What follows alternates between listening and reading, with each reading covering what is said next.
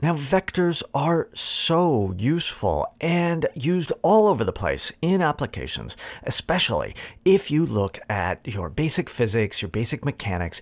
You may recall certain formulae from physics, like, I don't know, work equals force times distance. But these are really best expressed in terms of vectors. Since force and displacement are both vector quantities, the work is really a dot product between the two.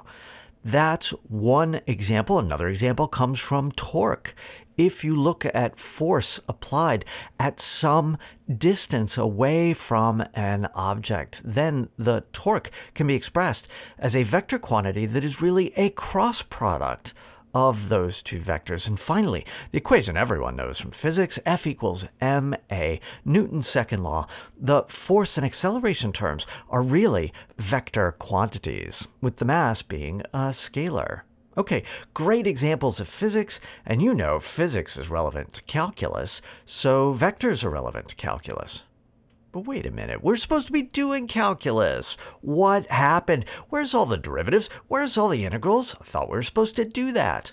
Well, let's start off by rethinking a bit about curves.